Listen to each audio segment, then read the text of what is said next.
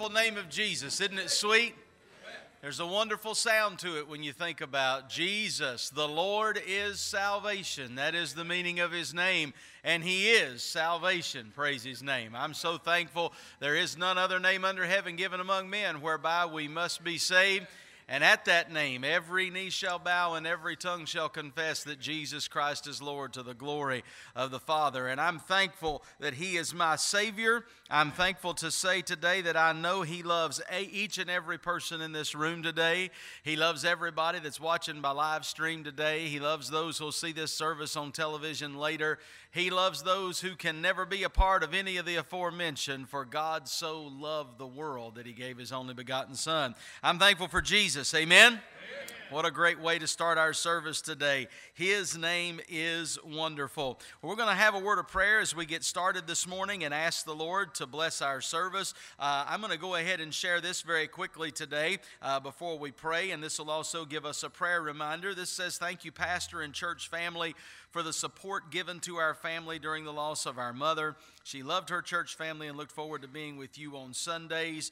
It meant so much." And this is signed Danny Branham and family, and I hope you'll continue to pray for the Branham family.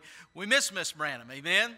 Sweet, sweet lady, but we know where she is. She's with Jesus, and it's not over. We'll see her again, and I thank the Lord for that blessed promise, and I know the family is leaning on that promise today. So we'll continue to be praying for the family, and of course, I hope you'll keep others in our church family who are struggling physically as well. I know we need to pray for Brother Ress Wilson, who just had knee replacement surgery this week. I hope you'll be lifting him up. He had his surgery on Tuesday. And then Miss Ellie McIntosh, since last Sunday, has been moved to a nursing home for rehab there. And both these folks, along with many others, need our prayers today. So we'll go to the Lord and ask Him to help those that can't be with us today, and ask Him to meet our need here this morning as well. Let's bow together. Father, we love You. Thank You for the privilege that we have to be here today. Lord, we thank You for the sweet name of Jesus. I thank You, Lord Jesus, for the love and the grace and the mercy that You've shown us. I'm thankful for the sacrifice that You so freely gave for us. With 1,000 tongues to sing, we can never adequately praise You for all that You have done and been to us. Lord, we thank You and praise You this morning. We thank You for this privilege to come together today and be in Your house this morning. We are blessed to have such a place to come and meet, and such wonderful people to come and meet with, and a wonderful Savior to glorify and worship. And Lord, I pray that You'll help us to do that in a way that is pleasing to You today. I pray that You'll help us to remember that You are a spirit, and they that worship You must worship in spirit and in truth. And I pray that You'll help us to do that today. I pray that You'd be pleased with our worship this morning. And Lord, we just confess today that we're mere human beings. We are vessels of clay. We are sinners, perhaps saved by grace, but nonetheless sinners, Lord, and we are limited, and we need Your help to even glorify You and worship You in a way that You'd be pleased with today. I pray You would help us. And Lord, I pray You'll help me as I preach in a little while. I pray You'll help me to share something that'll be a needed challenge and help to our congregation today. Lord, I pray You'll continue to prepare our hearts as we move through this month, headed toward our missions conference at the end of the month. And we'll thank You and praise You for all that You do with that. And Lord, we just pray for those who are not able to be here today. We have folks in our church family that we love dearly that are not able to be with us today. We're just so blessed today that we are able to be here, but our hearts go out to them. We pray that You'll encourage them today. And we'll thank You and praise You for all that You do. In Jesus' name we pray. Amen. Just before the choir sings, I wanted to say welcome back to Richard Walker. Good to see you about there, brother. We've missed you, and it's good to see you able to be back with us today. God bless you, friend.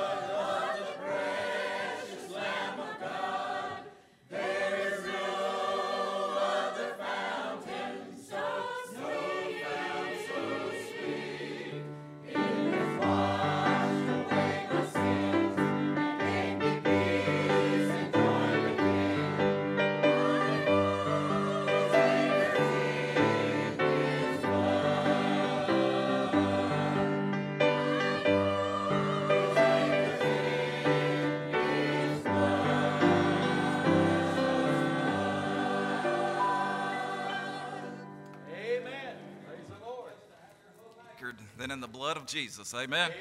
Let's take our hymn books and turn over to hymn number 258. Let's all stand together. Oh, how I love Jesus, hymn number 258.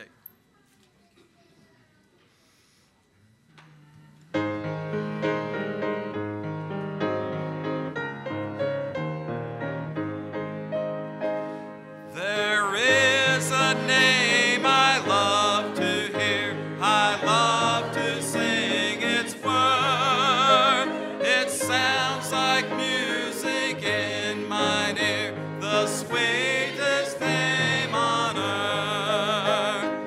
Oh, how I love Jesus. Oh, how I love Jesus. Oh, how I love Jesus, because he first loved me. I'm going to pick up the tempo a little bit on that second.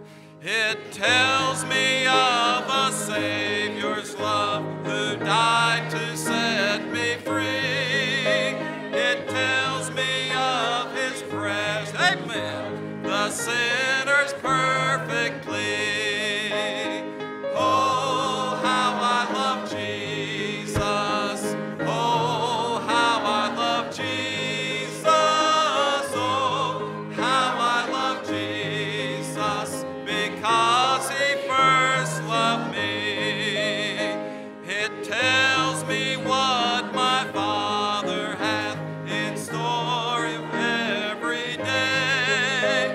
And though I tread a darksome path, yield sunshine all the way. Oh, how I love Jesus. Oh, how I love Jesus. Oh, how I love Jesus, because he first loved me. It tells of one whose loving heart can feel my deepest woes, who in each sorrow bears a part that none can bear below. Oh, how I love Jesus. Oh, how I love Jesus. Oh, how I love Jesus, because he first loved me. Oh, how I love Jesus. Oh, how I love Jesus. Oh, how I love Jesus, because he first loved me. Amen. You can be seated. I want to go ahead and let our ushers come right now, and we'd like to take an opportunity to welcome some folks and thank you for being with us today. If you're here for the first time, or maybe the first time in a very long time, we'd love to welcome you or welcome you back, and thank you for being in our services today. Our ushers in a few moments are going to make their way back, and when they do, we've got a couple of things that we'd like to get into your hands. One is a little book that chronicles the many promises of God from the Word of God, categorized so that at different seasons and times in your life, you can find help and encouragement from the Word of God in the promises of God. God keeps His promises. Amen? He always has. He always will. And it's a blessing to be reminded that we have that kind of a God that we serve. And so we'd love to get that to you. We also would like to get a little guest information card to you along with a pen. If you'd do us the great honor of filling that out today, that would be a help, because we would like to get to know you better, and we'd like to be able to thank you properly for coming and being with us today. It's not lost on us that you could be a lot of different places, and you could be at a lot of other churches today, and we're so glad you came to be with us this morning, and we'd love to be able to get to know you better and become your friend if you'll give us that opportunity. So if you get the opportunity, if you would, take the opportunity to fill that out, and then at the close of the service today, as you leave, Brother William right here, Brother Brother William, would you raise your hand there? I don't know if he knew it or not, but he's going to be back there today because Brother Brandon is in junior church. Brother William will have a special gift for you out in the foyer today as you leave this morning. If you'll bring him that visitor card after you've had a chance to fill it out and give it to him, he will make sure that he gives you a very nice gift, and we'll say some more about that at the end of the service today. But we want to thank you so much for coming and being with us today. And so when these guys get close to you, if you'll just lift your hand toward them, and that'll let them know that they need to give you those items. And gentlemen, if you will, you can go ahead and make your way back now. Thank you so much for being with us here at SBT today. Also wanted to make mention of a few upcoming things that you'll want to be aware of. Tomorrow is Low Country Fellowship, and that's going to be held up at Welcome Baptist Church in Union, South Carolina. As Jerry Clower would say, way up there, amen. I'll warn you ahead of time, it's a 2-hour drive if you plan on coming with us, but we will be taking the church van up. Because it is such a long trip and it can wind up being a really late night, we need to get back this time, so we will stay for the afternoon services and the meal, and then after the meal, we are going to slip out from the meal and head on back. We're not going to stay for the 7 o'clock service that night, but because it is a pretty long drive, and I don't want to get you in terribly late. And I'll be honest with you, I don't want to get in terribly late this week. I just had one of those weeks, and I'd like to get home this Monday night at a decent time anyway. And so if you would keep that in mind, if you're interested in coming, we'll leave the church here at 1:30. The meeting starts up there at 3:30. So 1:30, the van will leave the church parking lot here if you're interested in going. I want to say thank you to those of you who already have participated by bringing some school supplies in for our bus ministry kids. Today's the deadline to get those in. If you've not already done so, you can still drop those off after the service this morning, or maybe at the service tonight. But we are still collecting those items today. On Thursday, Brother Brandon is going to be delivering those school supplies, and would love to have some help. If you'd like to come and help with that, just let him know, and he will let you know how you can be a help with that. That's Brother Brandon Lynch, our assistant pastor. And thank you again for being such a blessing to our kids that come to our bus ministry.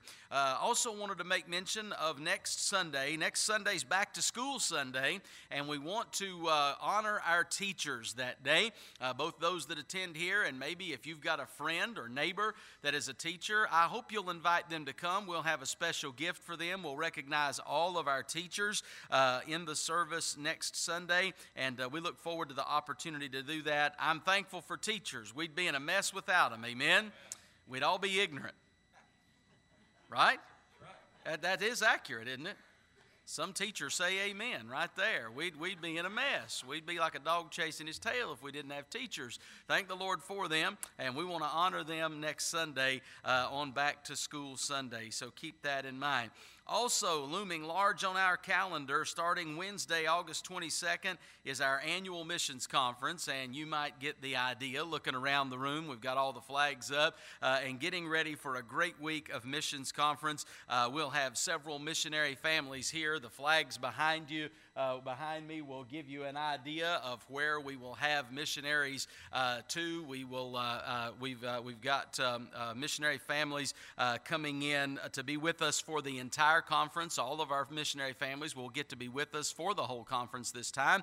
And Brother Walt Schmidt is coming again to preach our conference for us, and we're excited to see him. I hope you'll pray for Brother Walt. Since you saw him last year, he's been through some very difficult surgery, but he has healed well and is getting his strength back every day. I talked to him again recently, and boy, is he excited about coming this direction. I kind of tried to talk him out of it because of the fact that he had surgery earlier this year, but he was having none of that, and they're really looking forward to coming over and being with us again. So I hope you'll plan on being here for all of those services. Hopefully in your Sunday school class today, you heard mention of the meals that we'll be having for the missionaries, and I need to make mention of it today very quickly, or at least as quickly as I can. Every night of the missions conference, particularly I'm speaking right now of Wednesday through Friday night, we will be feeding the missionary families over in the Family Life Center. There are easier ways to feed the missionaries. We're not doing this for that purpose. We're doing this because I want you to be able to have an opportunity to meet, fellowship with, and spend some time with these missionaries that are going to be in our conference. And you'll be blessed for taking the opportunity to do that. I tell the missionaries on our first meeting on Wednesday afternoon, when we have those meals, you missionary families, don't sit with other missionary families. I want you all your families at different tables so our people can come and sit with you and talk with you and get to know them. Now, we don't want to be poor hosts, amen. We don't want to sit them out there by themselves. So that means we got to get out of our shell and go over there. These are ordinary people. I'm just going to tell you, if you'll spend time with them, you'll find it out. These are ordinary people that God just stepped into their life and said, I want you to do something extraordinary for me. And you'll be better off for having spent some time with them that week. You'll be more likely to pray for them. If the Lord blesses and we're able to take them on and support them in the future, you'll be more likely to pray for them if you get to know them. It's a great component of our conference. All of our adult Sunday school classes are involved in a particular night that their class is bringing the meal. And so here's what we want you to do. When your class is bringing the meal, I hope you'll jump in and help. I know these are being organized on a class level, so I hope you'll be willing to volunteer to help bring food and help serve that night. You are our church family. I want everybody to come to these meals, so you are welcome to come even on a night that your Sunday school class is not providing the meal. But here's the catch. I need you to contact one of those Sunday school teachers in those classes and make sure and ask them if they need you to help with the meal that night so that we don't get too many people on a given night for the food that we have prepared. And as long as you're willing to help them, you're welcome to come any night. But on those particular nights, those classes primarily are responsible for the meals. Then at 5 o'clock on Saturday afternoon, we'll be having our missions banquet. We will not be in the auditorium that night. Everything we do will be over in the Family Life Center in the gym. We'll have the meal there. We'll have a service there. It'll be a briefer version of the service that we've had all weekend here, but you'll still get to hear from missionaries and so forth that night. It'll be a good time together over there for our missions banquet. So all that's coming up very quickly, and we're looking forward to it. Again, I want to say thank you to our men. So many have gone over there and helped. Brother Tom, appreciate you heading that up and putting in so many hours over there. Our kitchen in the FLC is nearing completion, and it's looking fantastic. I'm really excited about the functionality of it and how it's all going to work in the days ahead. So things are on track. We're headed in the right direction and going to be ready for that missions conference there in the kitchen. So I hope that you'll pray and ask the Lord to work in your heart, and I hope that you'll be here in each of the missions conference services. Wednesday through Friday, those services will start at 7 o'clock after the meals at 5:30, and then on Saturday we'll have the missions banquet that starts at 5, and we'll flow right into the service of when we're done eating there. And then next Sunday, all of our services are at the normal times, although we will have a combined, that Sunday, not next Sunday, but that Sunday, the 26th, we will have a combined Sunday school here in the auditorium for all of our adult classes. All the adult classes will meet in here that day. So lots of stuff coming up. It's going to be a great week. I hope that you'll plan on being here for all of those services. And the last thing I wanted to mention very quickly this morning is as you leave today, ladies, there on the corner of the table in the foyer out there, there are some sheets. And what these are is an opportunity for us to kind of survey the ladies of our church and see what areas would you be willing to or would you like to serve in. A lot of times I've found that there are folks who would like to be able to be involved or serve in a church, and they really don't know where or how they can use their talents. There's a questionnaire there that'll kind of help you understand, help us understand, if you'll fill it out, some areas that you might be willing and capable of serving in, and it'll help us get more involvement. I've always believed many hands make light work. My goal in a church is not just to have a few people that I know I can count on, that I run to for everything. I want to see us as a body function together as a group. And this is an opportunity. Ladies, you obviously don't have to fill that out, but it would be a great blessing if you did. There's a basket there. You can put it in after you've filled it out. And over the next week or two, if you would take the opportunity to do that, that would be a great blessing and a help to us so that we can help you get better connected in the work of your local church here. All right, I need to do something that we delayed from last week. It seems like there's always something in the service that says, hey, maybe we should wait a week. And today's a busy service as well. But we missed birthdays and anniversaries last week for the month of August. So we need to take care of that real quickly. Not calling on you, but if you do have a birthday in August and you'll admit to it, would you lift your hand? Let me see it today. Okay, got several around the room. You can put your hand down. If you'd like to praise the Lord for the number of years He has given you on this earth, if you'll raise your hand, we'll call on you. Anybody? Right here. Praise the Lord. Amen. That's fantastic. Anybody else? Right here, Caleb. 20 on the 28th. Fantastic. Got one down here. She'll be 12 on the 31st. Fantastic. Praise the Lord. Right over here. Amen. She raised her hand for Mark. Amen. Going to be 33. Anybody else? Right back here, Miss Linda. Fantastic. Praise the Lord. Anybody behind me? Right here? Yes, sir. Praise God for 44 years, and my wife spent most of those years with me. Her birthday's this month, too.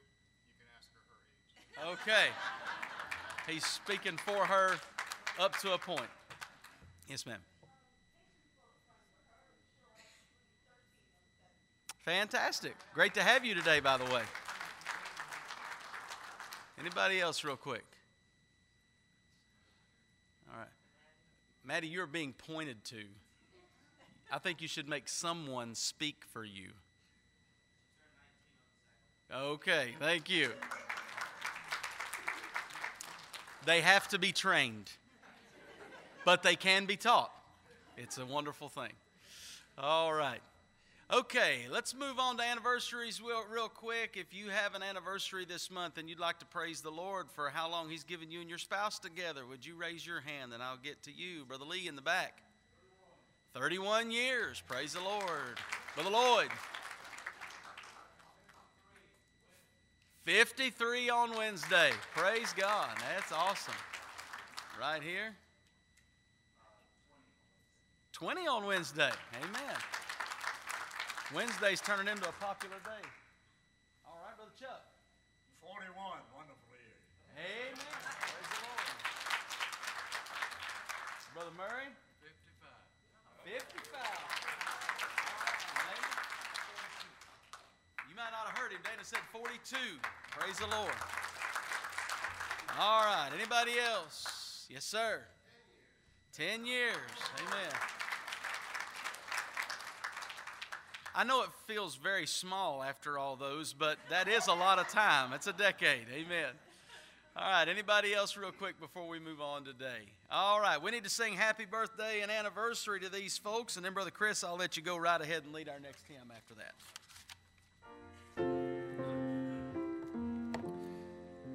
Happy birthday to you. Happy anniversary to you.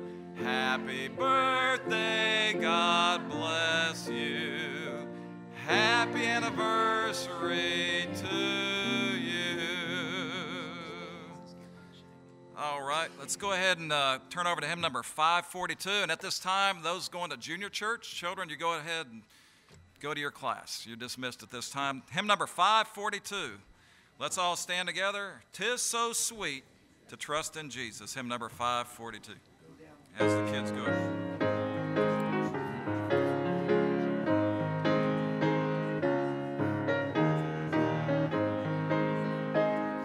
'Tis so sweet to trust in Jesus, just to take Him at His word, just to rest upon His promise, just to know thus saith the Lord. Jesus, Jesus, how I trust Him, how I proved Him o'er and o'er. Jesus, Jesus, precious Jesus, oh,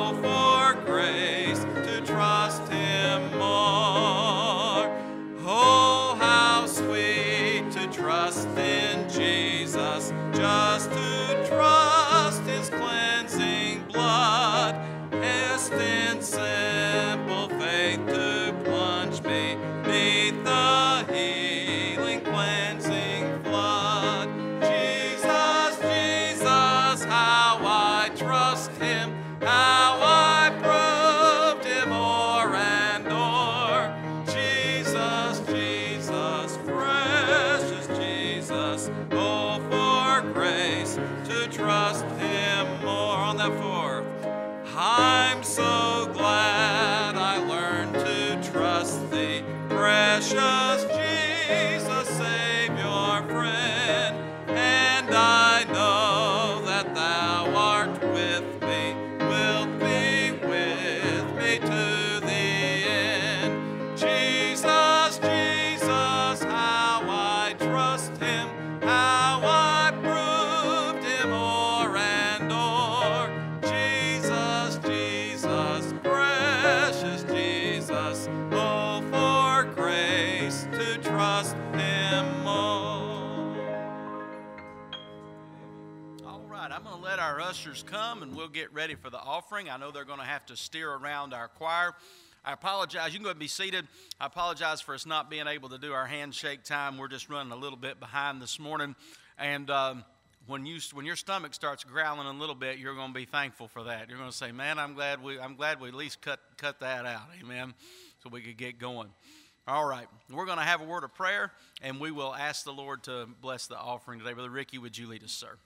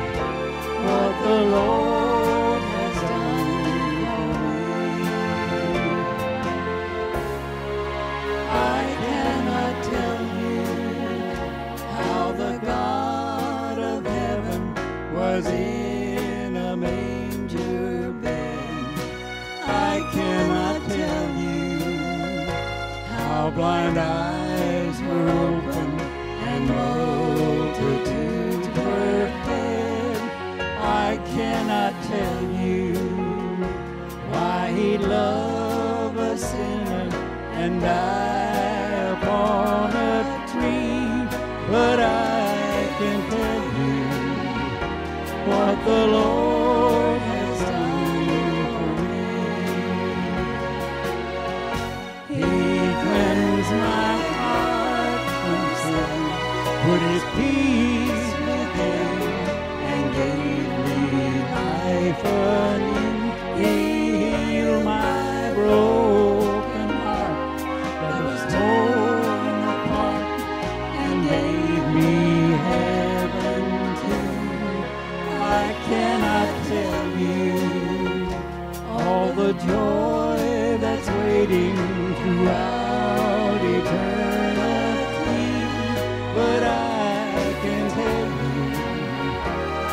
what the Lord has done for me. I cannot tell you all the joy that's waiting throughout eternity, but I can tell you what the Lord has done for me.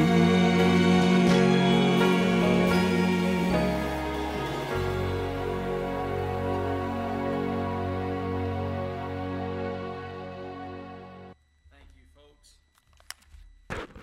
After seeing Brother Chuck standing there, I'm standing here in my gray jacket and my blue shirt feeling like I missed the memo or something. Brother Chuck, not everybody can wear that coat. I'm just saying right now. He makes it look good, that's for sure. Amen. Take your Bible and turn with me, if you would, to Mark chapter 16. As you do, I wanted to mention a couple of things. One thing I didn't mention during announcement time that I'll just say real quickly. September 22nd, Matt and Casey are getting married, and we're excited for them. And they're getting married over on base, at the chapel on base, but they are having a reception here in the Family Life Center, and they wanted to let you know that you are invited to that reception at the Family Life Center at the chapel. They're having a by-invitation private ceremony there at the chapel, but everybody at the church here is invited to that reception, but they would like to know how many to prepare for. So on the table in the back in the foyer there is a sign-up sheet. If you could take care of that this Sunday or next Sunday, if you're planning on coming, sign up there and let them know, because they've got to order food, and they'd like to get that taken care of as soon as possible. So if you're planning on coming to that reception, they would love for you to let them know. Mark chapter 16 is where we're going to read in just a moment. But I think that what we're going to talk about today is probably put in perspective by sharing a little update with you. You've heard the saying that a picture is worth 1,000 words, and some of you would like for me to show you several pictures and then pray and go home today, probably. But I do want to start off with this today, and I think it will frame what we're going to talk about today and very well, and help us to have a good reference point. Last year, we decided to do something we had not done in the past. Our church decided to support 2 foreign church planners. We helped them build their buildings. We are supporting those preachers for 3 years while they get their churches started. And then at the end of 3 years, we back away, and they are to have their church self-supporting by that time. In some parts of the world, it's not that simple, and you can't necessarily do that or expect that. But in these situations, we felt like that was a reasonable strategy, and we were partnering together with other folks who are already doing that and have accountability on the ground.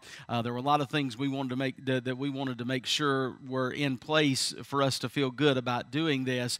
And I felt like, as we're heading toward our missions conference today, would be a good opportunity for me to give you a little update on how they are doing. Both of those buildings are built. One, I think, is got the finishing touches being put on it. Now, these are not buildings like we build here in the States, obviously, and thank the Lord we didn't have to spend what it takes to build a building in the States to help them build their buildings over there. But we really gave these churches a shove off and a good start. And I want to show you some pictures from both of those. Fellas, if we can go ahead and get the first of those pictures up. We are helping start churches both in Kenya and also what used to be known as Burma, known as Myanmar now, and as we're doing that, both of those churches are getting up, are up on the ground now. They're having a problem with the pictures now, so if you get that taken care of, fellas, wave at me, and I'll find a place to jump off later and use them, okay? If we don't get them now, maybe we can do it at the end, but we'll show those to you as soon as we can. Right now, let me go ahead and let you read with me from Mark chapter 16. Notice, if you will, Mark chapter 16 and verse 15. The Bible says, "And he said unto them, Go ye into all the world and preach the gospel to every creature. the whole verse is important, obviously, but I think you get the thrust of what we need to understand today with two simple words. Jesus said to them, "Go ye." That's a command, amen? And he gives further explanation when he says, "Into all the world and preach the gospel to every creature," after that. But the directive here is those two specific words to us that I want us to think about for just a moment today as we get started. Go ye. We're going to stop here and ask for the Lord's help today. Would you bow with me this morning? Lord, we love you and we thank you for the privilege we have to come today. Lord, we thank you for the privilege to be involved in the greatest business in all the world, and that is reaching the world with the gospel of Jesus Christ. Lord, so many times churches turn inward, and we begin to focus on our program and our organization, our fellowship, and our business. And we forget, Lord, that that these churches, they're not our churches. Every New Testament church is your church. And it exists for your purpose. And Lord, the purpose is not inward focused. The purpose from your word is always outward focused. And Lord, I pray that you'll help us to catch that vision as we head toward missions conference at the end of the month. I pray that you'll tune our hearts in that direction again today. And we'll thank you and praise you for what you do. And we ask it in Jesus' name. Amen. Here in Mark 16:15, he tells us to go into all the world and preach the gospel. It mirrors the command that comes to us from Matthew chapter 28, 19 and 20. In verse 18 there, we're told that Jesus told them, "All power is given me in heaven and in earth." And on the basis of that, he says, "Go ye therefore and teach all nations, baptizing them in the name of the Father and of the Son and of the Holy Ghost, teaching them to observe all things whatsoever I've commanded you. And lo, I'm with you always, even unto the end of the world." I hope that you already noticed that in Mark 16:15 and in Matthew 28:19, we see the same two important words. In both cases, we see, "Go ye." Go ye. No missions work gets done without somebody going. No evangelistic work on the local level happens or gets done unless somebody is willing to go.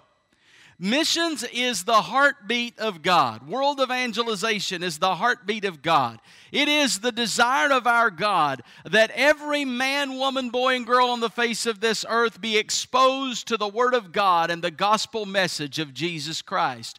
God is not willing that any should perish, the Bible tells us, but that all should come to repentance. And while that is the desire of our God, and while it is a wonderful thing for us to talk about, us talking about it will never get it done. In order for world evangelization to take place, even for evangelization to take place at the local level, the simple fact is this: somebody has to go. And the Scripture says, "Go ye." And I truly believe today that that was not just a command to the disciples. I believe by extension it is a command to us as well, where the Lord tells us to go ye into all the world. In Acts chapter 1, he says, "Ye shall be witnesses unto me, both in Jerusalem and all Judea and Samaria and the uttermost part of the earth." God wants us to be witnesses at home. He wants us to see to it that the witness goes abroad. We live in times where that is more feasible and possible than at any other time in the world. Now, I understand that the task is great. I understand when we are well in excess of 7 billion and headed toward 8 billion people on this planet, that we've got a job to do. I remember preaching years ago when we were talking about that we were about to have 5 billion people on the earth. And already now we have advanced to the point where we're pushing 8 billion in population on this earth in the years to come. The job may be bigger than it's ever been, but we have more tools, we have more resources. When it comes to the going, I mean, people get on airplanes and fly around the world all the time now. It is a commonplace thing. And when we go, it absolutely yields results. And fellas, that's a good time time to break in there. Go ahead and put that back up on the screen. I saw you had it. We have a couple, these two churches that I talked about earlier that we are helping plant. This is the one in Myanmar, and we help them with money to help them complete their building. And you can see there as it's still they're still working on it there, but have got it in the dry now and are able to use it. Those mud puddles on the ground remind me of why we did it when we did it, because we knew monsoon season was coming. If you'll notice in the next picture, there's another view of the building as well from the inside there, as they're inside working on finishing out the inside of it. Obviously built very different than we build our buildings here, but absolutely serving the purpose. One of the things that I love, at least in this picture, is those chairs stacked up, because they are symbolic of the people that sit in those chairs when it's actually set up for church services. And that church is doing very well. Brother Ong Thung is the pastor there, and you'll see him in a picture in just a moment. God is using them, and they're seeing many people saved. As a matter of fact, that's Brother Thung right there in the middle, and he is talking to a couple, and that is actually a couple that he personally led to Christ in their home just a while back. The church is growing. They've got a good number of people coming, and God is doing a work there in Myanmar. Now, let me say this. I cannot go physically today to Myanmar because I am the pastor of Sumter Baptist Temple. But through worldwide missions, God gives us the opportunity to send an emissary, to send an extension of, to send an ambassador, to send a team member that has partnered together with this church to go and help us fulfill our responsibility to go to all the world and preach the gospel. Many people are being saved there in Burma today because of the gifts and the prayers of God's people here in America. If we can move on to the next set, this is a particularly exciting situation here.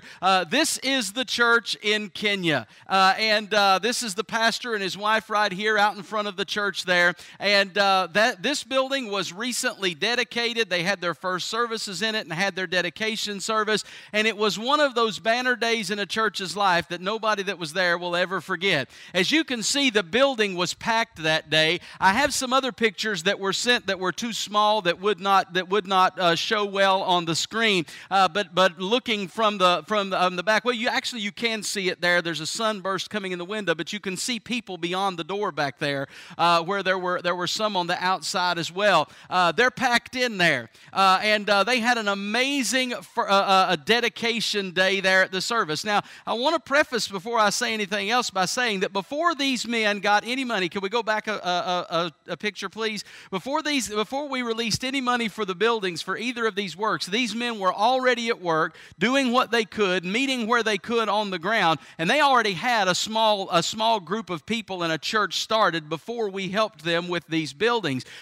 These buildings, though, have served as fertilizer and made things go even greater. What you may not, well, maybe you can see, you'll notice that these folks are all holding a hand up. I don't know if you can tell it or not, but they each have a Bible in their hand. International Baptist Outreach Missions made sure that everybody that was in that dedication day service got a copy of the Word of God. They're all holding up their Bibles that have been given to them there. I'm happy to report to you that day, on that dedication day, they had 250 people in attendance at that church. And we have been involved with this missionary just about, a little less than, I think, a year, or just about a year now altogether, and now they've gotten their building built and are going like gangbusters. That's exciting. That's a blessing. Next picture is an even greater blessing. All those people that are standing at the front, that's the pastor right in the middle with his hands up there. All the rest of the folks in that picture are people who trusted Christ as Savior on that dedication Sunday.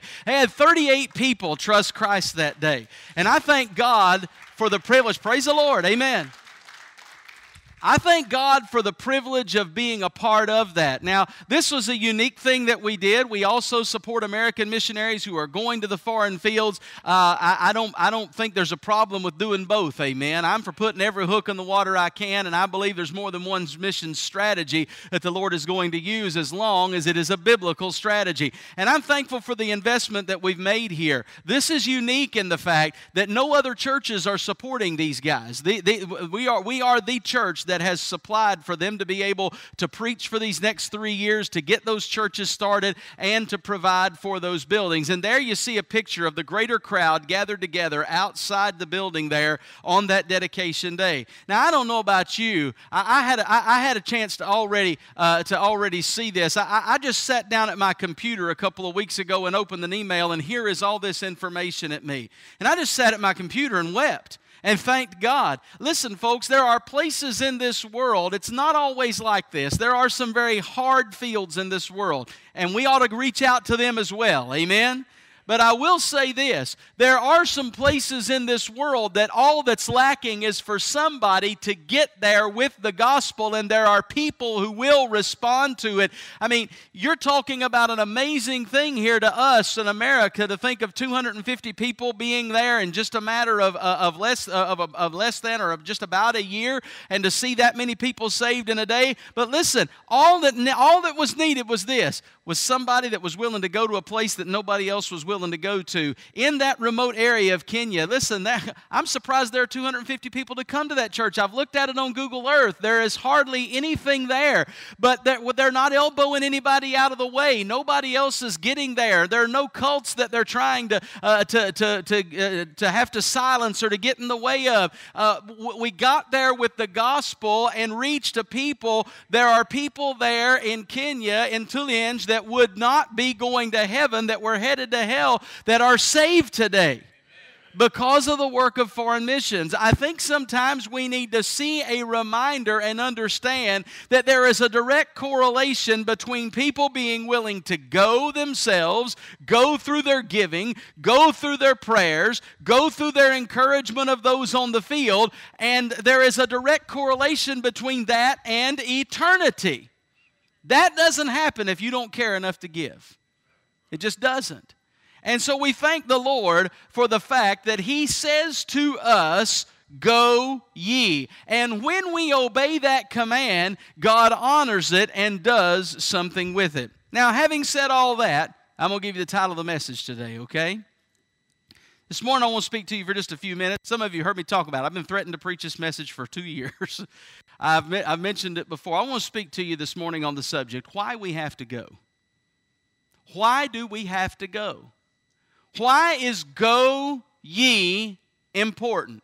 Why do we have to go today? This is God's plan. This is God's idea. Why did Christ say to us today, go ye? I've got to move very quickly because time is fleeting this morning. First of all, I want you to notice that I have to go. I have to go here locally in Sumter. I have to go in other places. I have to send missionaries that can go on my behalf. I have to go through them. I need to support missions. I need to pray. I need to witness at the local level. I need to go. And others need to go. I need to help them go. Why is that so important? First of all, very simply, because it's commanded. The only reason you need to do anything in this world is God said so. Now, there are some other reasons. I can give you some more understanding as we go on today of why go ye is so important. But make no mistake about it, it's just like a young child. When a child is small, their powers of reason and problem solving and understanding are developing. And if you wait until they can understand all the reasons why to teach them to obey, you have messed up royally. The most important thing you can do for a young child as they're growing up, beyond obviously loving them, but this is a part of loving them, is to teach them that the only reason they need to know not to do that is because Daddy and Mama said so. Why do I have to do that? Because I said so. Did you ever get that response from your parent when you were growing up? Now, I got news for you. If your kids are this big, when they're this big, that's not going to be enough anymore. You're going to have to do a little better than that. You're going to have to do some teaching and some explaining if you want them to carry those beliefs further into their life. They're going to need more than Mom and Daddy said so. But when they're young and they don't have the powers of reason and understanding developed yet in their life, they just need to learn. I said so. That's why you don't do it.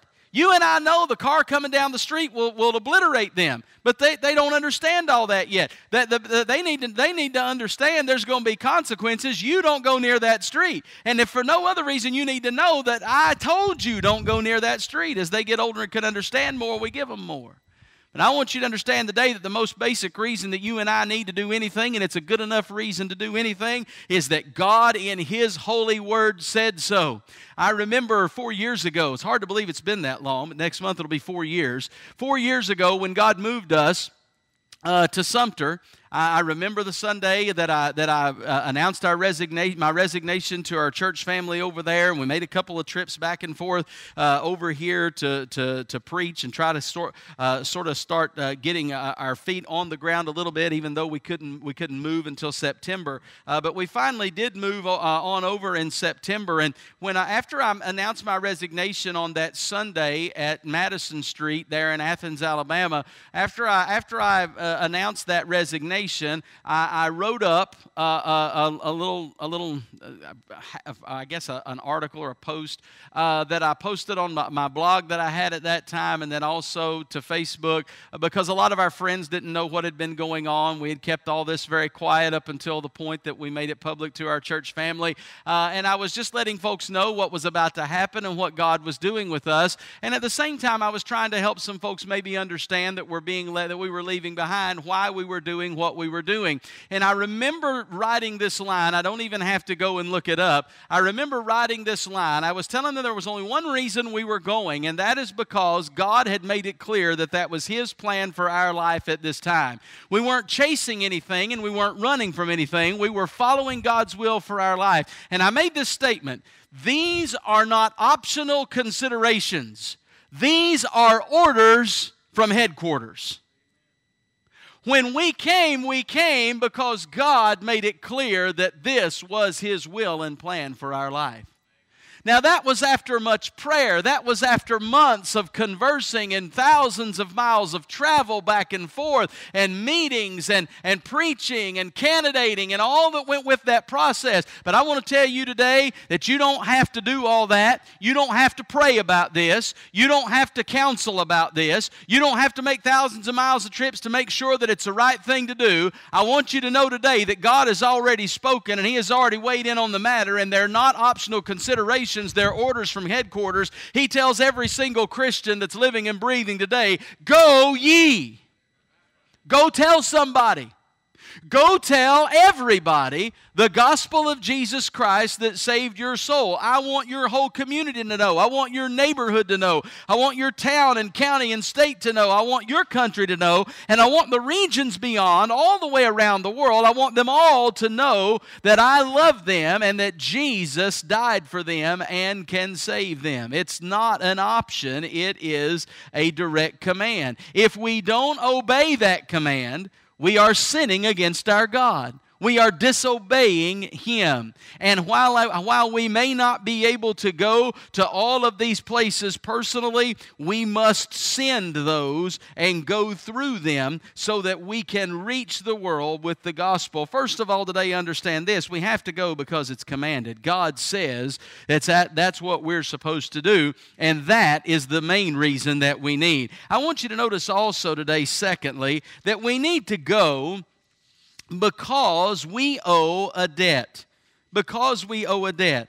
Now, a debt is something that's supposed to be paid. A debt is an obligation to be met. A debt is something that if it's not satisfied is a huge problem. And the Bible tells us in Romans chapter 1, the Apostle Paul was speaking here, beginning in Romans chapter 1, verse 14. He said, I am a debtor both to the Greeks and to the barbarians, both to the wise and to the unwise. He was basically saying, I'm in debt to the cultured and the not so cultured.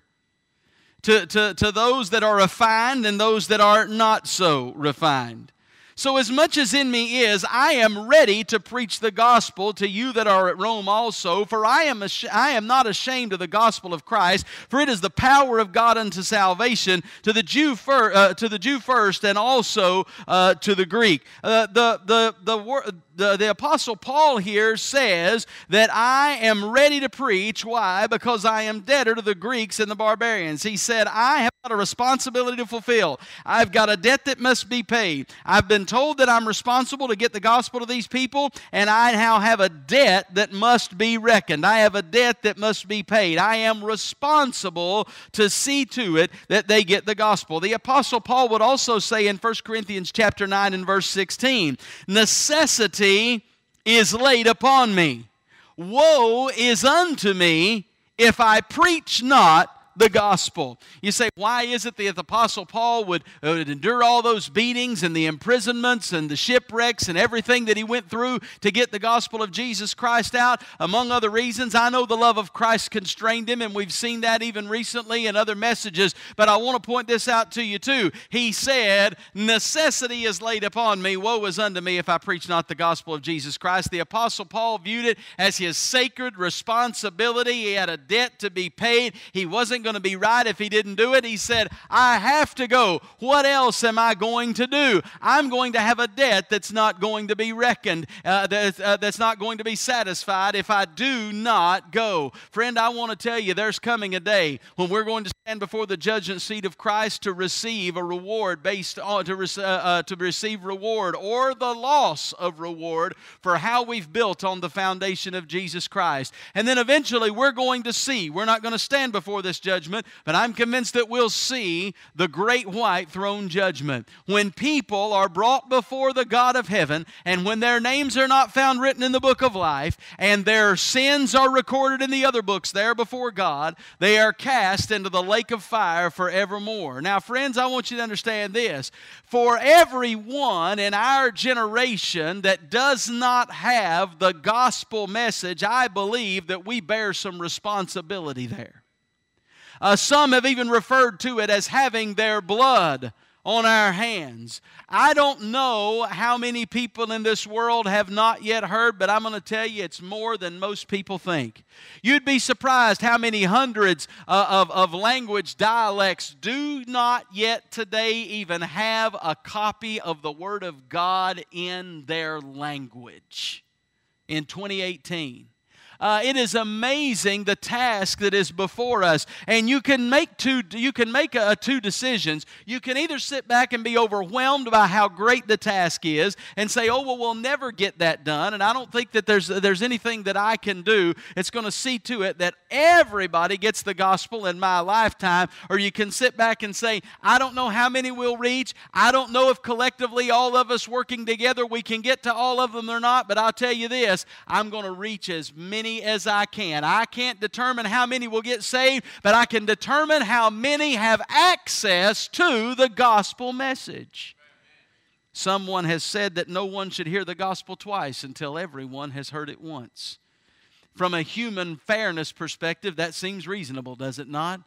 We live in the land where people are tripping over the gospel message all the time, and there are still places in this world that do not have it. I'm telling you, Jesus says, go ye, and we should do it because it's commanded, and we should do it because we owe a debt. This is what Jesus said in Luke 15. He said, what man of you having 100 sheep, if he lose one of them, does not leave the 99 in the wilderness and go after that which is lost until he find it? And that's exactly what Jesus did for us. The Son of Man, Luke 19:10, is come to seek and to save that which was lost. Jesus Christ is the original missionary.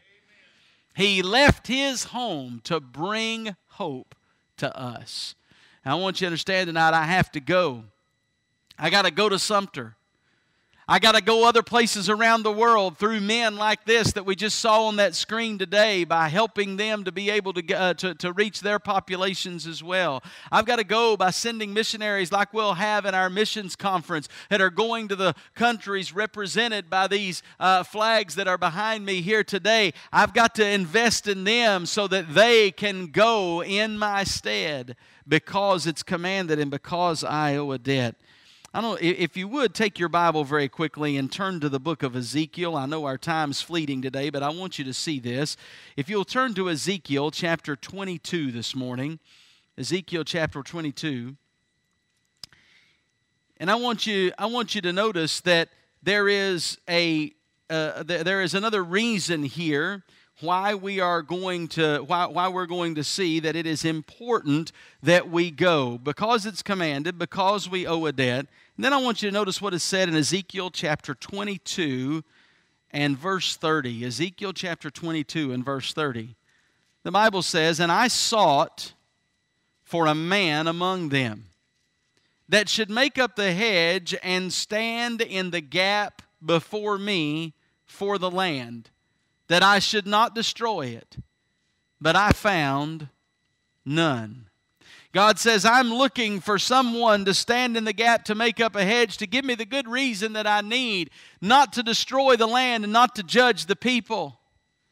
But He says, I found none. None. It reminds me of when God went down to Sodom and Gomorrah.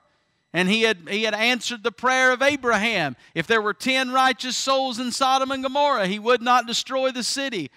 But the city was burned to the ground for lack of 10 righteous souls.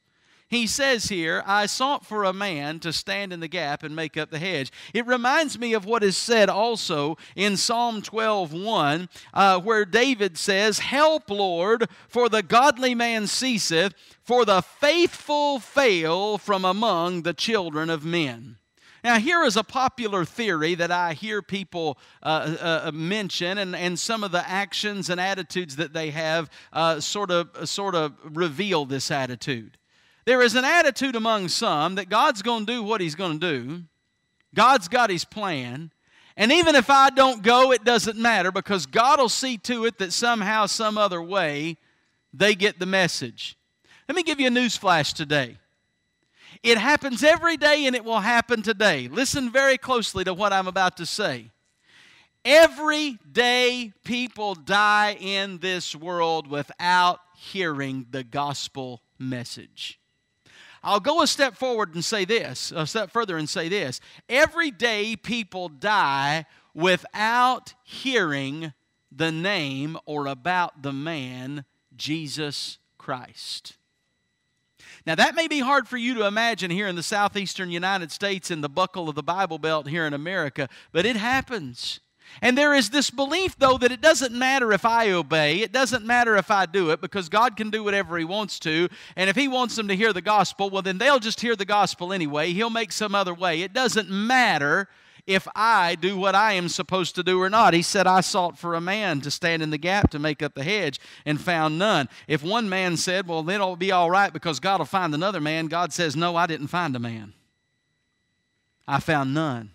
David said, Help, Lord, for the godly man ceaseth, the faithful fail from among the children of men. Ezekiel chapter 3 and verse 17 as well. Son of man, I have made thee a watchman unto the house of Israel. Therefore hear the word at my mouth, and give them warning for me. And he goes on to say and to detail that if the watchman did not blow the trumpet when the enemy approached, and the enemy was then able to overwhelm the city, that the blood of the city would be on the watchman's hand. God did not give us that illustration and that narrative there so that we would, because it was not going to happen. He was saying it because it does happen. And the fact of the matter is this. He did not say that if the watchman does not blow the trumpet, don't worry about it. I'll find some other watchman somewhere else, and somebody, some way, somehow will blow the trumpet. He said, no, if the watchman doesn't blow the trumpet, the city will be destroyed. And here's what I want you to understand today. That if I do not go, if you do not go, and if we do not send, there are eternal consequences. There are people that will not hear. Someone has said the gospel is only good news if it gets there on time. I've heard that said, and I remember the story that I heard Dr. Comfort tell many years ago of going to one of the European countries after the Iron Curtain fell in the 90s, and going over there and preaching in a place they'd not had the opportunity to preach before, and they took Bibles and gave them to the people there. And he said, I remember standing on the bus as we were about to leave, and we'd just given a lady a Bible that had gotten saved in the meeting, and she was an older lady, and she stood and she clutched the Bible to her chest, and she said, Biblia, Biblia, Biblia. And as she did so, she started speaking to him in her native tongue. I do not remember which country they were in. And the translator said to Dr. Comfort, he said, she said that she is thankful that she has this good news, but she is concerned for her husband because he has already died. And he did not hear this good news.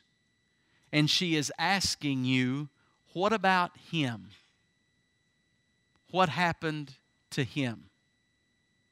I can't imagine standing in that man's shoes and being asked that question. Because you and I biblically know what the answer is. There are only two options: placing your faith in Jesus Christ and being born again and going to heaven, or not placing your faith in Christ and dying and going to hell. There is no other passage in the Bible somewhere that gives us an asterisk that says, but if, or maybe this. No, that is what happens, friends, and it is important for us to understand that we have to go because no one else will go in our place. No one else will go. I look at those two churches. You saw the pictures up there a moment ago. I thank God for those two men of God who not only responded to the gospel message and were saved, but they went to a Bible college there in their respective countries. They got training, and they have set out to plant those churches, and when they did, they had no guarantee that somebody was going to come in there and do what we did for them to help them these first 3 years, but they decided however hard they had to work and whatever they had to do that God had called them to preach, and they were going to invest their lives in getting the gospel into their communities. I thank God for such men, because I'm going to tell you, if those men hadn't done it, there was nobody else.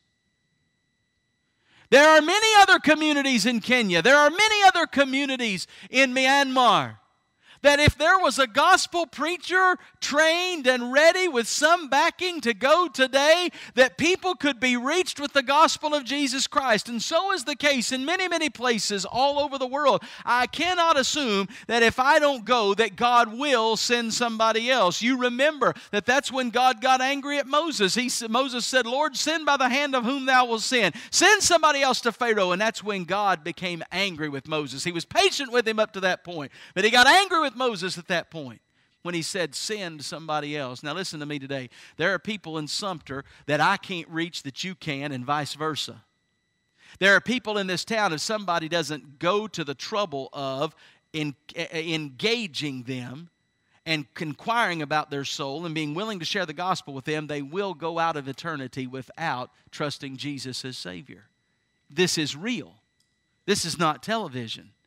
And I am telling you today that if we do not, as a church family, come together as in our missions conference later this year and take seriously what we're about to do and understand the importance of being willing to pray and being willing to give so that we can send missionaries around the world, if we are not obedient to those commands, there will be eternal implications. We cannot assume that someone else will step in. Will those missionaries eventually probably get to the field? Yes, they probably will, but they'll get there later.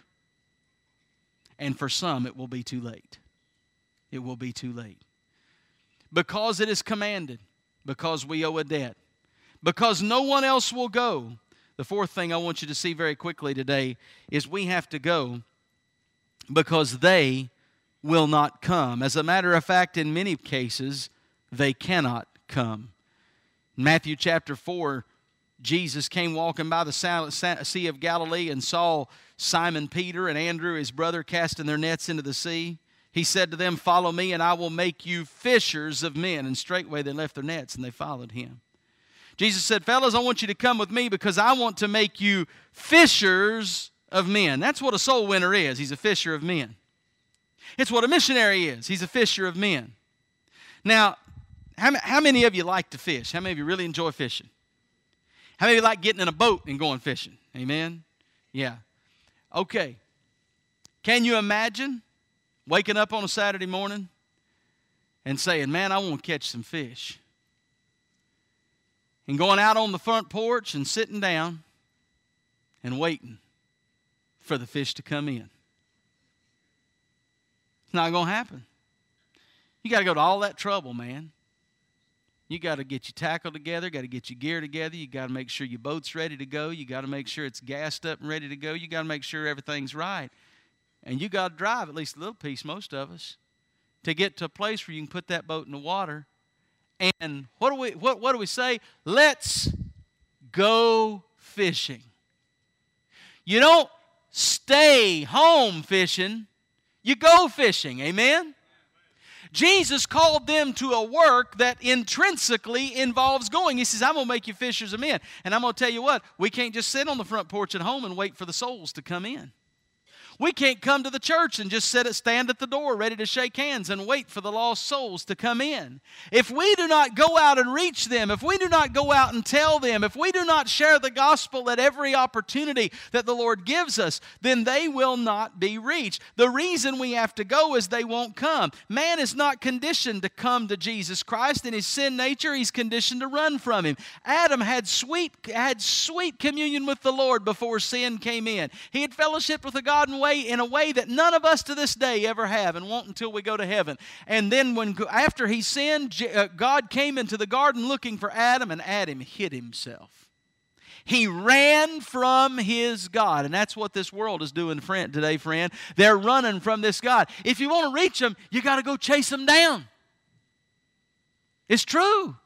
Men do not just automatically come to Jesus. You have to take Jesus to them. Paul saw that Macedonian call. He wanted to go further up into Asia, and the Holy Ghost forbid him. He saw that Macedonian call, saw a vision over in Macedonia of a man saying, come and help us. And he crossed over and went over into Eastern Europe to Philippi and on down into Corinth and Athens and all those other cities down there on that side of the sea, and opened up the gateway for the gospel to go all across Europe, and from Europe it made its way to North America. And you and I have the gospel today. But it was because Paul said, I can't wait for them to come. I've got to go to them. Lastly, I want you to notice this, and we'll be done today. In 2 Corinthians chapter 6 and verse 2, the Bible says, For he saith, I have heard thee in an accepted time, and in the day of salvation have I succored thee. Behold, now is the accepted time.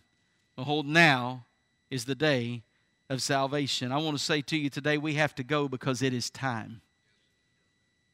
It is time. It is time for the church of the Lord Jesus Christ to stop sitting around and talking about world evangelism and get busy about world evangelism. It is time for us to stop talking about the fields wide unto harvest, but the laborers are few, and do something about that. It's time for us to pray and seek God's will. It's time for us to be willing to give. It's time for us to be willing to go. If we will not go to Sumter, how can we in good conscience ask a man to sell everything he's got, give up everything of his life that he's known up to this time, leave his extended family in time behind, and go to a place that doesn't know anything about him, that is scared to death of him, that he is scared to death of, because cultures and languages and everything are different? How in the world can we in good conscience try to send people across the ocean to do what we are refusing to do here? It's time for us to not just think about and not pray about and not talk about reaching the lost. It's time for us to understand that I have to go because it is time. Now is the accepted time. Now is the day of salvation. I think sometimes we make the mistake of thinking that there is some mythical perfect time. We wait for circumstances to all line up. We wait for the perfect moment to sort of sneak up on somebody with the gospel. Friend, there's not a bad time to share the gospel of the Lord Jesus Christ. You may have to be more creative in some environments. You may have to change how you present it in certain situations to make it appropriate to the setting. But I'm going to tell you, if we wait till the perfect time to tell people about Jesus, we'll never tell anybody about Jesus. The fact of the matter is, there is no bad time, because now is the accepted time. Now is the day of salvation. Now is when God is calling men to Himself, because tomorrow may be too late. Tomorrow they may be dead. Tomorrow the trumpet may have sounded and the church may have already been raptured out. Tomorrow may be too late for them. It is time. And I want to say to you today that if you've never trusted Jesus Christ as Savior, the Bible tells us about a man that the Apostle Paul preached to. In Acts 24:25, to Felix he reasoned of righteous temperance and judgment to come. He told Felix about all that. And Felix the ruler trembled, the Bible tells us. And he answered this: Go thy way for this time. When I have a convenient season, I will call thee. Just as there is no perfect time for a Christian to later present the gospel to someone they're afraid to today, I want to say to you, if you are here today and you've not trusted Jesus Christ, there will never be another day or time that will be a better time and moment for you to trust Jesus Christ than this day. Let me explain to you what happens, and we'll pray and close. Here's what happens. Every time you reject Christ, it gets a little easier to reject Christ. Have you noticed that? If you're a person who has trouble saying no and has had to learn to say no, have you noticed that the first time you said no, it was very hard, but about the 15th time you sort of got used to it, it wasn't as hard as it used to be? We become a little jaded. We become a little callous. The first time the convicting Holy Spirit of God steps into your life and shows you that you're a sinner and causes you to understand that without Him you are lost for eternity and you have no hope, I'll tell you what, your heart may be tender, it may beat out of your chest, the tears may come to your eyes, you may be scared to death, and you may even run from it because you're just not even used to having something affect you that way. But I'll tell you this, if you run from it that time, it'll probably not be that way the next time. It'll get easier and easier and easier to say no, and you will never find a convenient season more convenient than today to trust Jesus Christ as your Savior. By the way, let me ask you this. Why would you run from Him? Why would you run from Him? He came to seek and to save that which was lost. Do you understand this today? That you really don't even have to run to Him. If you'll just stop running from Him, He's seeking you today. He's reaching out to you today. He's right here with His nail-scarred hands saying, come, just come here. Just come here. Just stop running from me. I died for you. I love you. I want to save you. I want to help you. He's there waiting for you today. He came to you. He left heaven and came for you. And if you've not trusted Him today, I want to plead with you this morning. Don't leave here without Him looking for a better day. Now's the accepted time. Now is the day for Christians to get busy about reaching the lost. And now is the time, and this is the day for the lost to stop running from their Savior and embrace Him today. Believe on Him and be saved. Let's bow for prayer. Father, thank You for the time today. Thank You for the Word of God. Thank You for speaking to our lives. Thank You for this precious gospel. It is the message above all messages, and it is the message that is worthy of us giving our life to see to it that it gets to a lost and dying world. Lord, we do have to go. I pray that You'll help us to understand the necessity of it today, and we'll thank You for it. In Jesus' name we pray. Amen. Heads are bowed and eyes are closed this morning all across the auditorium for just a moment, please. Maybe you're here today, and if you'd be totally honest in these few moments of invitation time, you'd have to say this, Pastor, I want to be saved. I want to be forgiven. But the truth is, if I died today, I don't know for sure that I'm saved. And I'm concerned about it. I understand You told me Jesus died for me today and that He wants to save me, that He bore the burden of my sin. I may not even understand it all just yet, but I know this, I need Jesus today. I don't know for sure that I am saved, but I'd like to know. Right there where you sit, would you just slip your hand up today?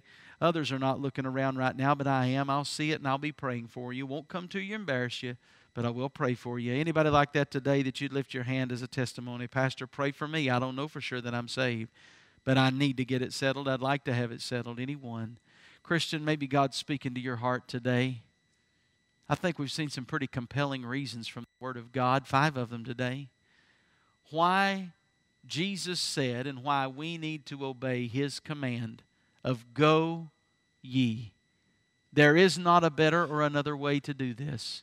It's God's plan. We will not improve on it. What we need to do is get in on it. What we need to do is become a part of it. If God's spoken to your heart today, we're going to stand in just a moment, and Brother Chris is going to sing a verse of invitation song. When he does, if God's speaking to your heart today, why don't you make this a point of surrender? Lord, I'll go here. I'll follow Your direction. You'll show me what You want me to do in the days ahead. I'll invest in missions. I'll pray. I will go here, and I will go through others around the world. But God, I want to do my part. I want to do what I can to make sure that everyone hears the gospel in my generation, here and there, all around the world. If God's spoken to your heart this morning, I hope you'll come. As we stand all across the auditorium right now, Brother Chris is going to sing a verse of the invitation. Won't you come today? Let Him have His way this morning. Thine own way, Lord, have Thine own way. I didn't mention it much during the message, but I want to say this too. We need to be willing to go there as well.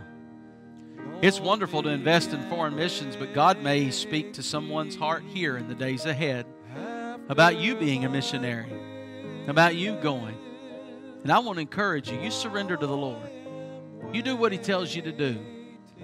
There is nothing more exciting than being involved in the business of getting the Word of God out. It's not easy work, but you've never done anything in your life that you'll be happier that you did than you will be doing this.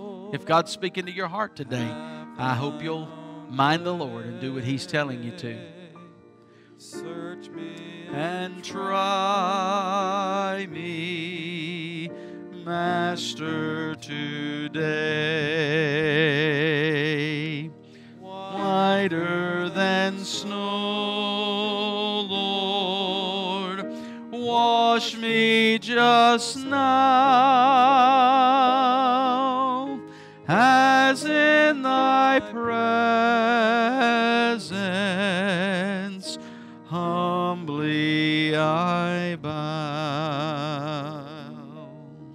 Amen. You can look this way. It's so good to see you in the Lord's house today. I hope that you'll plan on being in our service tonight. Our evening service is at 6 this evening. We will need to have a business meeting at the close of the service tonight. I wanted to make sure that I mentioned that before you go. So I hope you'll plan on being here for the service tonight. Now, because we didn't get to have handshake earlier, I missed some folks. And if you're our guest today, please, it'll bother me this afternoon if I don't get to meet you. I'm just serious. It will. My wife will tell you. It'll aggravate me if I don't get to meet you. So at the close of the service, my wife and I will be back there in the foyer, and we'll be shaking hands with folks. Please come and let me at least shake your hand and get to meet you today. Our folks know that if you walk up and say, "Excuse me," they understand that they are to part like the Red Sea and let guests get to the pastor, okay? So if you're our guest today, just say, "Excuse me." They'll step aside. I don't want you to leave because there's a lot of folks around me shaking hands. I want you to come right up through there, drive right up in the middle of the place like you own it, amen. And we'll look forward to getting to see you and getting to know you. If you do have your visitor card filled out, Brother William, if you'll raise your hand back there, he's going to be in the foyer out there as well, and he'll have a special gift that he wants to give you today. We've got a nice mug that we've got made up there. It's actually it's not a mug. I don't know what you call that thing. A big old insulated tumbler. That's what that is. And it'll keep that drink so cool it'll give you brain freeze. I promise you it will. Or your money back. Every time you paid for it, we'll give it back to you. But he's got one of those for you as you leave today, one for each of our visiting families, just as a way for us to say, God bless you and thank you for being with us, and we hope that you'll come and see us again soon. All right, Brother Chris, if you'll come, lead us in a word of prayer as we close today, and we'll look forward to seeing you back this evening. God bless you.